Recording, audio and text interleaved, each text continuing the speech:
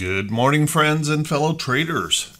This is Doug Campbell with Right Way Options, and this is the morning market prep video for Friday, November 10th, 2023. Well, how about that? We made it to Friday. It's been a weird week here in the market. Yesterday, I suggested there might be a possibility that we could keep this rally going into the end of the week, and the market decided, nope, that's not going to be the case. Actually, it was Jerome Powell that said, nope, that's not going to be the case, when he came out and said, well, he's not confident that they're done with bringing inflation down. And that sent the market reeling. We also had a little bit of a issue in the market when when the 30-year bond auction, there was an attempt of a ransomware attack on the bond system. So that also created some volatility. This morning, kind of an interesting situation. Asian markets are down across the board as a result of Powell's comments. European markets this morning down across the board, decidedly down across the board due to Jerome Powell's comments. But here in the United States, the Dow futures are green, and we have a couple of other just a very light pullbacks in the S&P 500 and the NASDAQ. Interesting market response. We're still trying to convince ourselves that we know more than what the Fed knows here in the market. Let's take a look. We also have oil prices moving back higher this morning. A little bit of a push up. Not a big push, but they are pushing higher. And we have bond yields higher this morning. Our 2-year bond is at 5.03% once again, climbed up pretty sharply yesterday after those comments. The 5-year bond is at 4.65%. Our 10-year bond is at 4.64%. Only 2 basis points down in the last 30 days now. And the 30-year bonds are at 4.78%. So kind of an increase in those bonds, a little bit of worry coming back into the market based on those Powell comments that they may still have to keep pressure on the market to bring inflation down. So what does that mean for today? Well, how about we settle in? Let's buckle up. Let's get ready for the Friday edition of the Morning Market Prep video.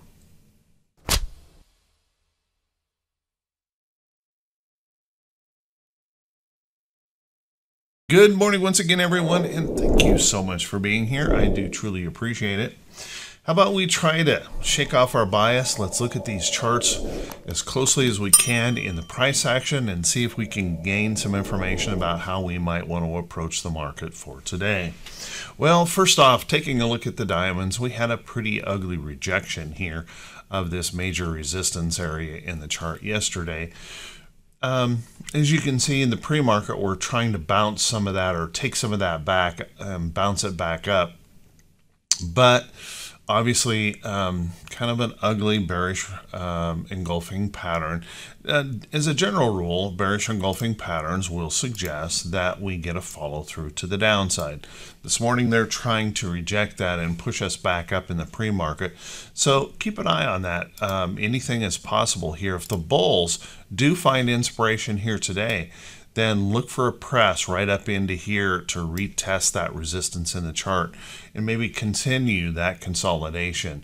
If the bears were to find inspiration here today, well, watch this, the low of yesterday. If that were to break, then I'm suggesting we could easily see a push back down to fill this gap to this next candle.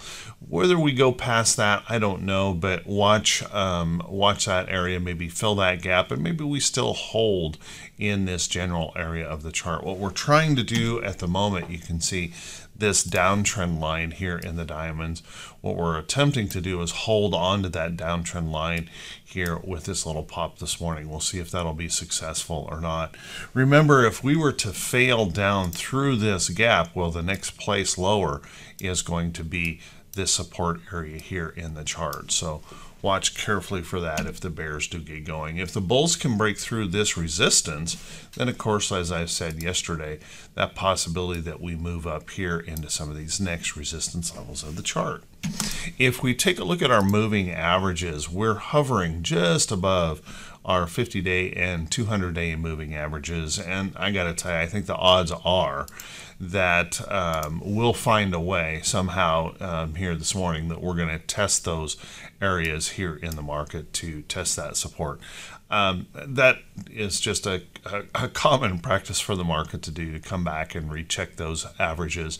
The question will be is if we were to push through them, that would raise a little bit of concern in the market if we were to fail back through that area. So yeah, just keep a close eye on that today. Let's take a peek at our SPY.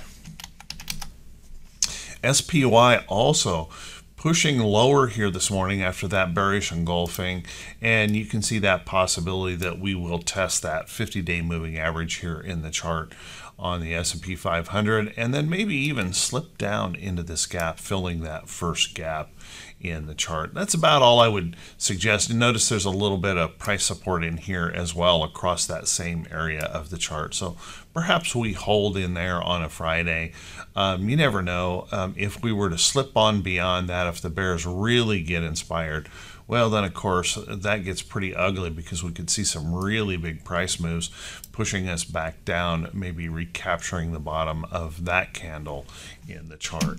If the bulls can continue to find inspiration here today and bounce off of that 50-day, then of course we'd look for a retest up here into that resistance of the chart, see if we can bounce on through there, and if we can, then we're probably pushing on up higher here in the chart and literally attacking that downtrend once again to see if we can pop through there. Let's take a look at our QQQ. Our NASDAQ, well, it has been the strongest of the indexes. If I take a look at those moving averages over here on that chart, you can see that, or excuse me, my drawings over here, we pushed up through that downtrend right here in the chart. We tested this major resistance, ended up with a bearish engulfing candle yesterday, and we are pushing back down toward this trend break to see if we can hold that area as support. You'll notice in here that we really don't have any of those big gaps like we do in the other indexes. This was just all an effort to push up by big tech, kept that market moving to the upside. So the question today is, if the bears find that inspiration, will they push us back down through that trend break? And we'll start looking for some support areas in the chart, perhaps the bottom of that candle, something like that, to find a little bit of price support in that chart. If the bulls, however, find that inspiration today to continue to push to the upside and we bounce off of some of these support levels in here, then look for a retest of this resistance right in here, and then perhaps a break, and we would come straight up into this area of the chart.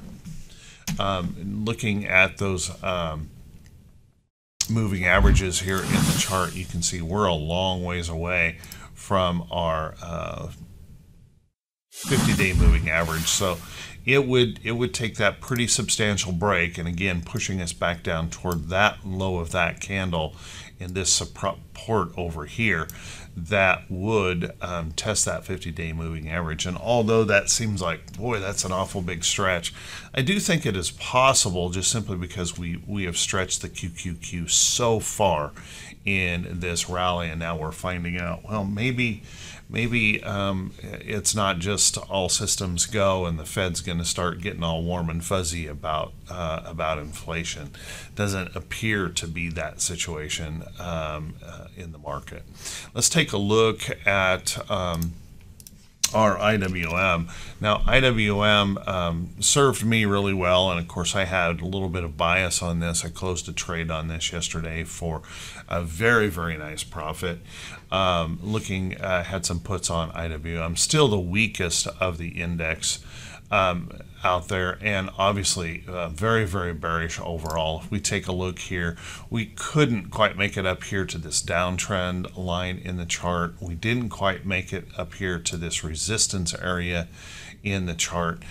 And then those sellers came back in, and we've pushed down below this very, very steep sell-off area here, and we're testing this area to see if we can hold it as support. Now, I think there is a possibility we could hold this as a support. Notice we've got some price action in here, possibly that candle low and these lows down in here to potentially hold. If those were to fail, however, if the bears really were to push on through those levels, then you could really see it wouldn't be that big of a stretch to see that we're retesting the lows here in IWM. And IWM has just been absolutely unimpressed all along. And that's just simply because there's no big techs in the Russell, and it has been predominantly the big techs that have made this rally occur. Now, keeping a close eye on this, if the bulls can find inspiration here, then maybe we start pushing back up and maybe attack this big old ugly black candle here, see if we can break back through this price resistance here in the chart, and if we can, maybe push up into here for that next resistance level. So IWM, the Russell, is struggling here quite a bit, and well, it's just not a happy chart at the moment. Looking at the moving averages, as you can see, we continue to fail at our 50-day moving average, back down through a 34 or 20, so pretty ugly here. Let's take a look at our VIX.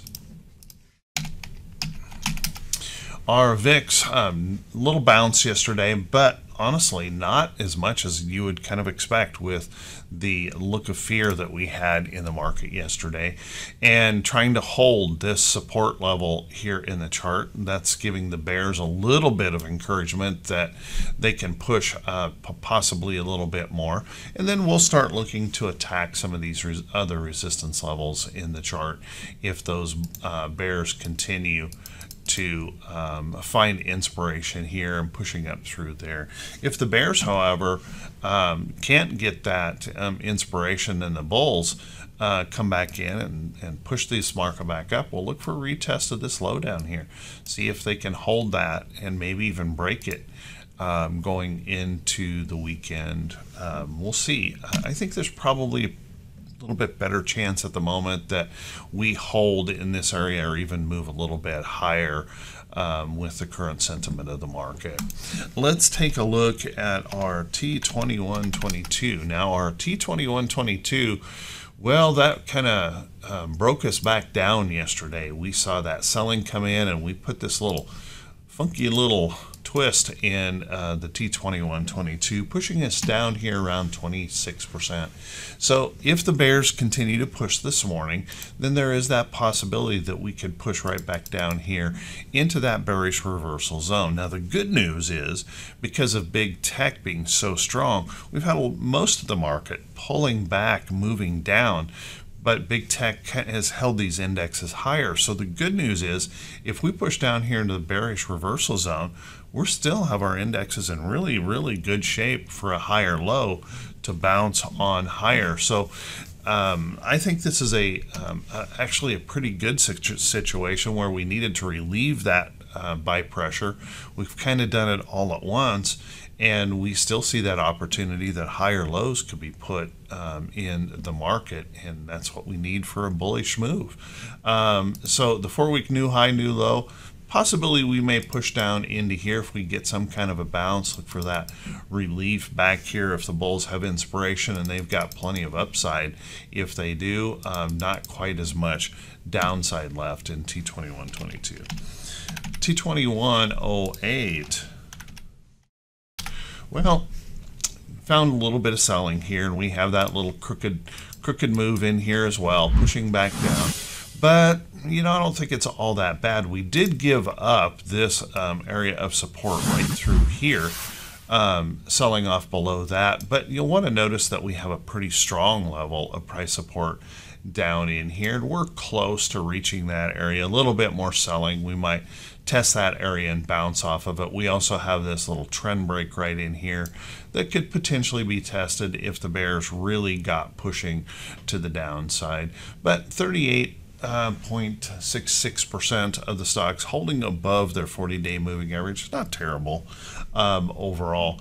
And if we can hold these support areas, once again, it's putting in those higher lows in the market.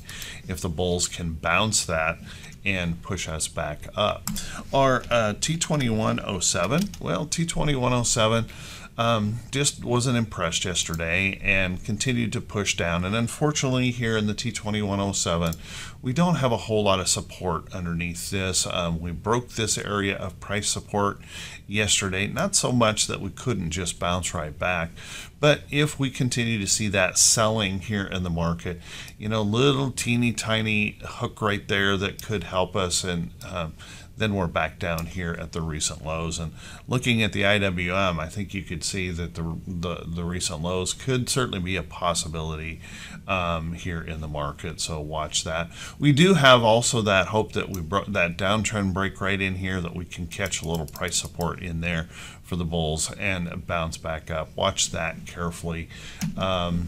I don't think this is terrible either, because we haven't made the lows yet, and we're our T2122 is pushing back down toward the bearish reversal zone, or excuse me, bullish reversal zone, where we have that potential of higher lows being placed in the market, and that bounce, a little bit of relief. Let's take a look at our T2101. Here, unfortunately, or maybe you see this as fortunately, because we saw that breadth pull back yesterday. The momentum of the market pulled back. So the good news on that, with the bears coming in, you'll notice that although the breadth pulled back, the breadth was not strong enough to reverse back to the upside on that bearish wave. So that, in a way, is a bullish thing for the market to be paying attention to. We didn't have that big bearish breadth action. It's possible it could show up today, but we also want to make note that the bullish side of that move, well, we just kind of sank a little bit there on that market breadth, showing that lack of enthusiasm. And we've been seeing that in the volume of the charts here lately. As we've been trying to squeeze and squeeze and squeeze to the upside, the volume has been dropping pretty dramatically. So we'll want to watch that carefully heading into the weekend, and maybe some of that uncertainty into the weekend. Let's take a look at our economic calendar here for today. Our economic calendar, well, we've got a few things to be paying attention to. We're going to be seeing a couple more Fed speakers here this morning. We've got a consumer sentiment number, and unfortunately they're suggesting in the consensus that sentiment could actually slip just a little tiny bit. So we know the consumers aren't very happy. Credit card debts are at new record highs, and it's possible that number could be one of the important drivers of the morning. We've got Baker Hughes rig count coming out, and then the Treasury statement later on. Probably won't matter much on that one. If we look at our earnings calendar, well, you know what, guys? I can cover the earnings calendar things today. I think I've got time. STNE reporting today, and that's the only notable for the day. So we're in pretty good shape on the earnings, but unfortunately, that's not going to provide a whole lot of inspiration for the market. We're kind of running through our big earnings and enthusiasm here pretty quickly. There's been quite a mix of data here. And that's really our only major notable. If you follow Plug Power, oof, holy moly, that got hit hard last night, dropping hard here. So yeah, not just a super number of notables here to be paying attention to overall. So for today, let's take a look at some stocks that could be setting up. But before we do that, guys, if you could do me this favor, if this is the first time you've seen these videos, if you could please click that subscribe button on YouTube, and then click that bell icon when it pops up, so you'll be notified every time I post a video. And if you find these videos to be useful or helpful, if you could do me that favor, and that would be also click that thumbs up button, leave a brief comment. That helps the channel to continue to grow. Remember, even an emoji counts as reaction to the video, so thank you so much to everyone who does take the time to do that. And for those folks who share these videos out on your social media feed, thank you so very much. I truly appreciate it. Let's take a look at some stocks that could be setting up. And remember, these are not recommendations to buy or sell any security. You're going to have to do your own due diligence. Be very careful in this market. You know, going into Friday, we have some uncertainty, of course, with the two wars going on. That always adds in that uncertainty. And next week, we're going to be getting figures. We got a CPI number and a PPI number coming in next week, so more inflation data, and that's probably going to give the market just a little bit of uncertainty going into the weekend. So kind of keep that in mind. But when we're looking at these stocks that could be setting up, just remember to do your due diligence. Make sure you follow your trading rules and your trading plan, and make sure that the trade fits you. Don't ever blindly follow anyone else's trade ideas. Let's take a look at a few stocks that I think have some potential. Take a look at Wayfair here. Boy, doggone it. Wayfair had this opportunity yesterday to hold this higher low in here, and then yesterday selling came in, boom, breaks that back down. So this thing breaking the support in here, I'm going to have to wait on this now. I was hoping this was breaking that downtrend. We're seeing a lot of these retailers showing some pretty good signs, but now we're looking like Wayfair could test some of these lows down in here and even make new lows here on this move. Overall, not very happy here in Wayfair this morning. Take a look at Lowe's. Now, Lowe's was also trying to make that move to the upside, and yesterday kind of, well, brought those bears back in, pushing us down with the thoughts of more interest rates here in the chart. So here again, we have a potential where this is failing, and that possibility we could move on lower here. Might be something to consider for a potential short trade. Looking across other charts, Chewy was also trying to set up to this upside move, and doggone it, we're failing this support, but not so much that I would I think there's still a chance in here on Chewy that we could bounce right back up in here, hold, and then continue on higher. So keep Chewy on your watch list. I think it's worth keeping an eye on. Mickey D's is still holding in here pretty nice. We looked at this yesterday. Got to admit that yesterday's pullback brought in a little bit of that bearishness here. But I think as long as we hold above this support area and kind of hold onto this trend in the chart, that we've got that chance that this could continue to move on higher. And you can see we got a little bullishness happening here in the pre-market on old Mickey D's. You may want to take a look at what's been going on here in the currencies. I told you that the bond yields were moving up, and of course that is inspiring some buying in the US dollar. A strong dollar, usually not good for the market, and for the bullishness of the market, I should say. And yesterday we had a nice surge in that dollar. It may weaken a little bit today, but keep an eye on that, because that is having some interesting effects. We saw in the selling yesterday, we saw gold get a nice pop to the upside, still holding on to this price support, and now this morning it's reversing, trying to say no, we didn't mean it, not so good here as the dollar strengthens. So keep a close eye on that. I think there is a chance gold could slip this big support area here in the chart if that dollar continues to show strength. What is interesting though, if we look at GDXJ, some of the junior miners, we continue to try and build out this inverted head and shoulders pattern, and we're still holding on to this little support area. But boy, if gold really starts to sink here with the strengthening dollar, I'm thinking this pattern could break apart and that fail here in GDXJ. So yeah, keep a close eye on that. As far as the big tech giants go, take a look at AMD. AMD acted yesterday, it certainly pulled back from its high, but acted like wasn't really concerned at all here in what was going on. And after such a strong move to the upside, we do need a rest or pullback anyway.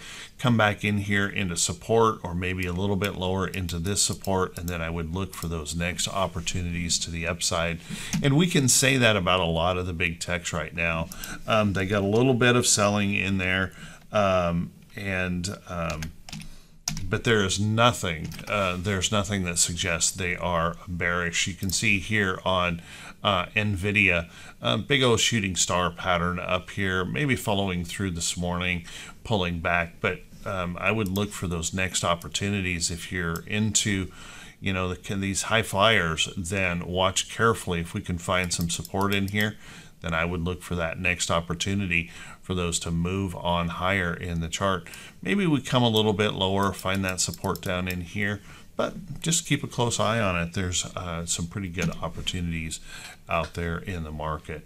So when we take a look at some of those discount retailers here in the market, they all got a little bit thumped on yesterday, but not so bad as to really make me think, gosh, we should be running and protecting ourselves here in these charts. They're still holding in there pretty well. So some of the discount retailers still holding up nicely, and I would look for that opportunity for those to potentially move on higher. You can see Macy's is not one of those. It got hammered hard back to the downside, but when we look at stocks like Five Below, yeah, a little bit of selling there yesterday, but I don't see this as bad. Kind of holding in here, possibly a little trend right through here, just kind of resting out, and we would look for that next opportunity to the upside on some of those discount retailers if the bulls step back in. So with that, everyone, I'm running this video a bit long this morning. I want to wish you all a fantastic day. Just as a reminder, it is a Friday, so it's a no blog Friday. That gave me some extra time on the video here today. So if you go to the blog, it'll just take you directly to this video this morning. Everyone have an awesome day. Have a great weekend. I want to wish all the best for you and your family. And I'll see you right back here bright and early Monday morning for another week of exciting inflation data. Woohoo! Have a good one, everyone.